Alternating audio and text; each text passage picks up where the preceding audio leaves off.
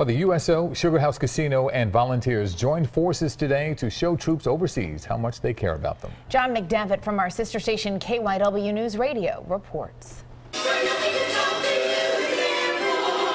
Volunteers were treated to a performance from the USO show troupe. Speaker after speaker thanked those gathered for their support for Christmas in July. Care packages will be sent to military personnel overseas. Tasty cake and Hers potato chips among iconic goodies from the region that were being put into bags for the troops. Joe Brooks is the president of USO of Pennsylvania and South Jersey. It was an idea born out of the fact that this is a time we're recreating and having a good time, whether it's the Poconos, the Jersey Shore, the Delaware beaches. But we have folks serving overseas that are not recreating. We wanted those young men and young women to remember that we haven't forgotten them. Monette Madiad knows firsthand how it feels when receiving a care package. She's an Army reservist and received treats when deployed in Qatar and Afghanistan. It's a taste of home. So when those come around, it's like, oh, tasty cake.